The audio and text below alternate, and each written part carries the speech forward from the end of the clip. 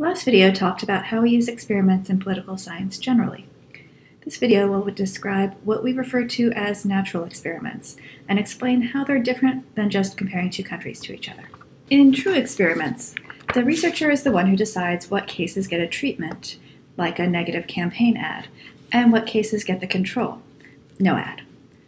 By controlling assignment to treatment, they can be sure that it was a truly random process, which is important because only random processes generate equivalent treatment and control groups. In natural experiments, the researcher does not assign cases to treatment, but some outside factor does. When that factor is truly what we call exogenous, then we can treat it as if it were a random process. Some examples that have been used in political science include the British Empire arbitrarily drawing administrative borders, the United Nations arbitrarily deciding where to send election monitors within a country, or when there's a disconnect between state boundaries in the United States and media markets. An individual might get randomly assigned to one political division, but a different media division. I'll explain this in a little bit more detail, but first I want to contrast it with comparing two cases to each other and explain why this matters. Comparing two similar countries to each other is a great way to rule out our alternate explanations for a theory.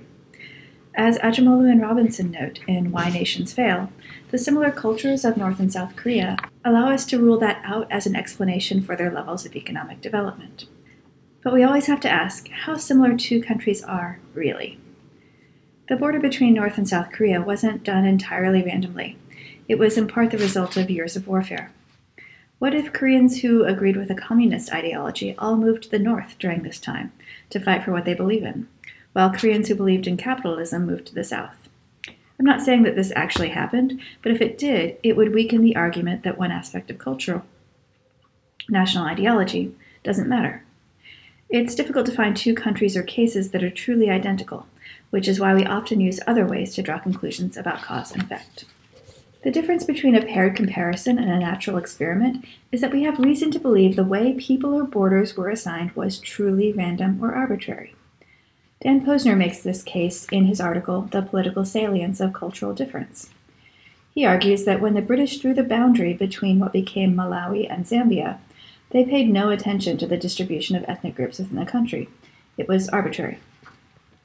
He uses this to make the case that the relative size of ethnic groups in part determines the level of conflict between them, because larger groups are easier for politicians to mobilize on exclusively ethnic grounds. Posner goes further in making his case when he selected specific villages in each country to study. He chose them specifically to rule out other potential reasons why they might display different levels of intergroup prejudice and political activity, including exposure to other groups, economic explanations, and their connection to their country's capital.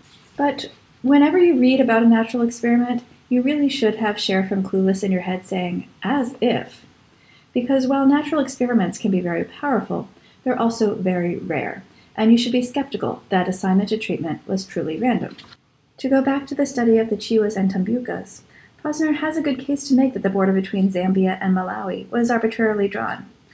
He does not provide this evidence, but there actually is a ton of it that shows that the British did this all over their empire. There is one problem, though, and that's that the border was drawn in 1891.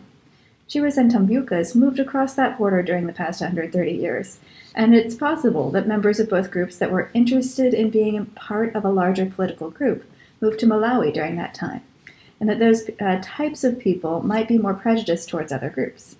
Again, I don't have any reason to think this actually happened, but Posner doesn't address the fact that the border has been around for a very long time.